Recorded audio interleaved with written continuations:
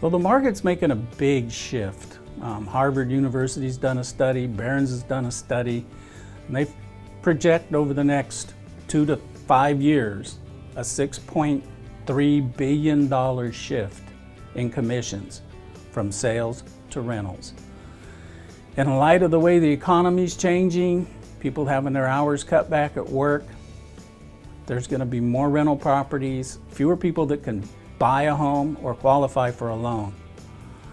So as a business person, as a broker, as a real estate agent, if you want that steady, predictable monthly income, you're going to be managing rental properties. You're going to be managing for the investors that do them. You're going to be managing for the banks that do them.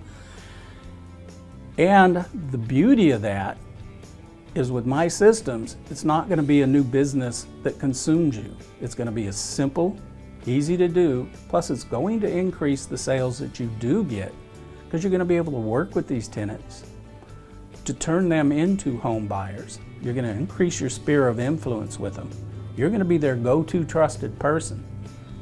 And if you're doing 3 or 4 sales a year now with my system, you can jump that to 6 to 10, no problem.